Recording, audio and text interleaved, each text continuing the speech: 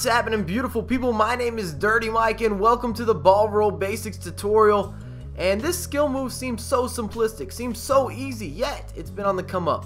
In FIFA 14, it's had a revival and it's very, very effective. And I wanted to start out in the arena. As you can see on the screen, I'm going over how to execute a ball roll, and it's one of the easiest, if not the easiest, skill move to do on a regular basis. You literally are holding the right stick to the right, or you're moving it to the left in the perspective that your pro or your individual player is facing in order to execute the move. And it's a great move for mix-ups, for timing. If you need to wait on some people to make some runs, you can hold off the ball. And I always go into the arena as well as the side view that you're seeing now and practice, and more practice. You've got to be comfortable going both directions with any skill move that you're trying to execute, because when you're in a match, you're playing against a real opponent online. You have to have things down packed, and you can't think about them too much. As you saw in the first freeze frame, I was using the ball roll there in order to entice my opponent to attack me. I needed him to be aggressive. I need him to get off his butt and play some defense. And right when he stepped forward, we did a little 1-2 and a great finish there by Pato. The keeper's never going to have a chance. And we've got a break here. Ronaldinho is definitely going to be caught, but how am I going to mix up this last defender? Because he's coming for me. Ronaldinho is not the fastest player. And we go ball roll into a scoop turn, and he's mixed and matched, and it's an easy goal, top corner, no problem. We take that 3-2 lead. And I love this move in terms of mixing up gameplay and just throwing off the opposition a little bit. In the last freeze frame, we've got a chip through ball to Alexander Pato, and a lot of people would be looking to shoot this. You've got the inside position, but I'm doing a ball roll, and I go to the outside because I'm able to now shoot or cross, and that's what I was talking about briefly before, is the ball roll just gives you a lot more time, and it shows composure, and you can gather yourself whether you need to shoot, whether you need to cross. It buys the opportunity for other players to get in the right position. And if you've played a lot of FIFA, having momentum in your favor is so crucial to scoring goals on a consistent basis. If your player is running onto a cross, running onto a chip through ball, running onto just a regular A pass and taking it down correctly, if it's all in one motion, the flow is right, you're gonna score a lot more goals. But if you guys enjoyed the video, please drop a like. If you could drop any feedback, that always helps me, especially since this is the first entry into the sports commentator March Madness deal. But until next time, I have a lot more content come for everyone ASAP.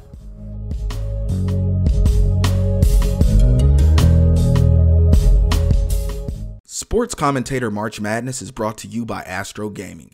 AstroGaming's mission is to produce the world's finest gaming equipment.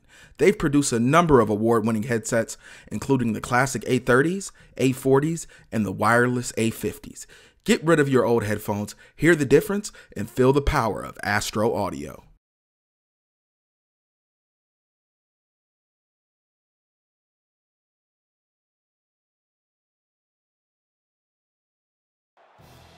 Dating back to 1931, the Clash of the Owls and Nittany Lions has been a powerful and rigorous one. Temple has been held winless since 1941, but today they look to change that on their home turf in a possible snowball. It will be a battle of two freshman quarterbacks, with one making their first start. This matchup will be brought to you momentarily. And coming to you live just off of I-95 here at Lincoln Financial Field. It's going to be the Temple Owls versus the Penn State Nittany Lions in this matchup today. But today's main story, freshman quarterback from Temple, Nathan Thompson, growing up in the Philadelphia area, makes his first ever start today. And we remember back to National Signing Day when he shocked the entire nation, choosing the Temple Owls over the powerhouse Penn State Nittany Lions. And today in his first start, he's going to be able to show us just what he is capable of doing. And now to start off the game on 1st and 10, first play of the game, throws and finds his tight end across the middle of the field for a first down reception of 10 yards. That's going to be a great way to start this game. But on 3rd and 15, Thompson's pressure throws that up, and that's a huge grab by the halfback for 27 yards.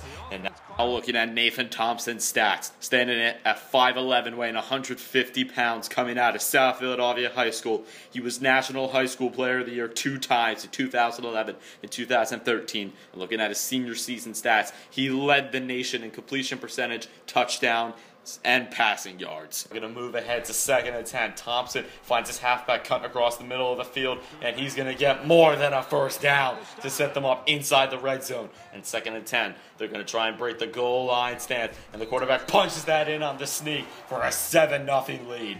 And now looking to capitalize off the 7-0 lead. Thompson looks and fires, and that's a ridiculous grab by his wide out over 2 defenders there. But on 1st and 10 yet again, Thompson finds the tight ends over on the right side, and he picks up 15 yards before he steps out of bounds. On the play action here at 1st and 10, the tight end gets the grab again, and you'll be seeing this play a lot more often during this game. But on 3rd and 2, the halfback breaks 3 tackles on his way for a huge run. He's got 5 guys chasing him. He's got some space ahead of him, but he's brought down, but not before he picks up 43 yards on the play. And on the 1st and 10, Thompson finds his tight end. Tight end has enough of its space, and that's going to be a huge touchdown for Temple. But now in the second half, tied at 14, he finds his wide out for a great 3rd and 19 conversion as he picks up 20 yards. And on 2nd and 5, Thompson drops back. He will look over. He finds his wide out. He will stay in bounds, and he's got nothing but space ahead of him.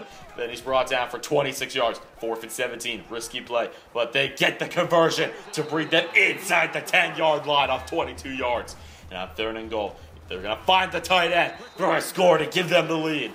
But Penn State will respond quickly, and now with 1:47 left in the second quarter, they find the wide out, but that's all they'll be able to do in regulation. As in Thompson's first start, they will go to overtime. Penn State wins the coin toss. They will elect to defer, as Temple will start off with the ball in overtime. And on 3rd and 20, they need to at least get some yardage. But Thompson's looking for the conversion, and he gets it as the catch by the wideout is good. And on 2nd and goal, he punches it in again on the quarterback's knee. And now 3rd and 8. Quarterback drops back, and the screenplay works to perfection as they will get the touchdown there to tie it up. Penn State gets the ball to start off the second overtime on 3rd and 14. They get him to go out of bounds, and they're going to go for the field goal attempt. The snap is up. The kick is up. It looks like it might go to the left as the wind is going, but that just squeaks in. And on 2nd and goal, Thompson finds his halfback on the screen, and the Temple Owls have finally beat the Penn State Nittany Lions. Sports Commentator March Madness is brought to you by BigShotModz, your #1 source for modded controllers. Mod your own, build it how you want it, upload your logo, pictures, and gamer tag, tell them how you want it to look, and let them do the rest. BigShotModz, your #1 source for modded controllers.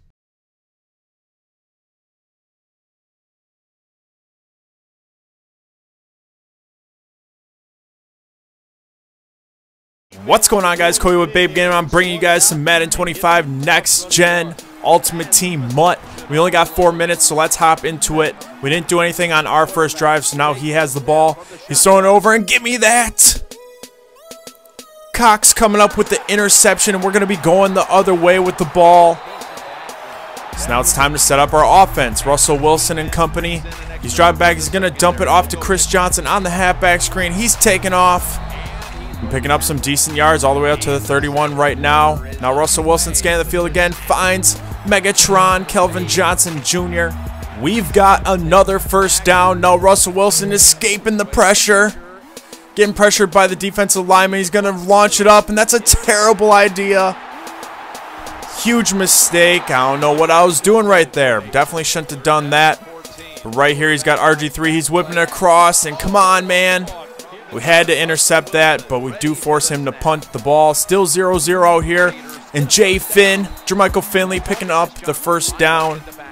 Russell Wilson scanned the field one more time, rolling out to the right. And he's got Kelvin Johnson Jr. again. Megatron with another first down. A minute and a half to go here in the first half. Jermichael Finley with the ball again, picking up 7 yards on the play. Russell Wilson dropping back, rolling out to the right. Right here he's got Chris Johnson, but Chris Johnson has 4th and inches. We played it safe. We took our 3 points. And now we have a lead here with 45 seconds to go in the first half. Now 30 seconds to go.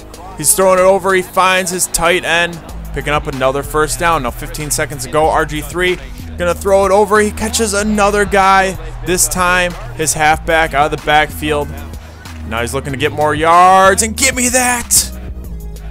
Sean Taylor, the dead man, and he's got it. He could go all the way right here. We step out. He did have the angle on us. We tried Hail Marrying. It didn't work. So now he's got the ball after halftime, and give me that! Luke's got it, and we're going the other way. Already up 3-0. We got to convert right here. Russell Wilson tossing up. He's got Santana Moss juking. And we're going to get all the way around. We're going to go in for a touchdown. Hitting the first touchdown of the game. Striking first in the end zone. And we're up 10-0. Now he catches Durham across the middle. Beautiful grab. And he's able to hang on to it. We need to defend the middle a little bit better. Right here, he's got his fullback out of the backfield, picking up another first down. Luke is going to be injured and out for the game right there on that play. RG3 getting some yards, sliding down to the ground. Now they're on the 6-yard line, and he's going to punch it in with his running back right there. And he does go for a 2-point conversion, making it 10-8. We get a beautiful bomb to Santana Moss, getting out to the 39-yard line. He's got a guy injured now. We need to take care of the ball. So tossing it over to Jerry Rice. He's stretching, but he can't get the yards. We take our points, guys. Or do we? It's not long enough. Justin Tucker can't get it to go. 95 overall elite Justin Tucker. We couldn't get it to go. We needed that, but give me that. Sean Taylor with his second interception. And that is going to seal the game, guys. 10-8 victory over my opponent.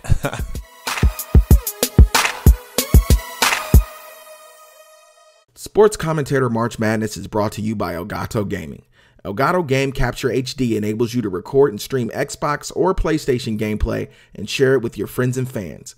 With advanced hardware, H.264 encoding, you can capture in stunning 1080p Full HD quality while keeping the file size low.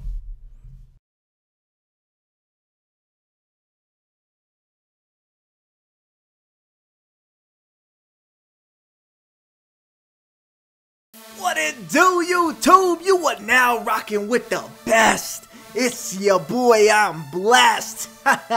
Yeah, we playing Ultimate Team out here, man. Running the triple option. Run it one way, then I'm going to run it the other way. Franco Harris bullies the defense and moves up the field. So we go ahead and try and bomb it deep to Jerry Rice, and Jerry Rice can't quite get it. Colin Kaepernick couldn't quite put it on the money, but that's all right, though. So he takes at the 4-yard line and gets himself out of trouble. 2nd and 3.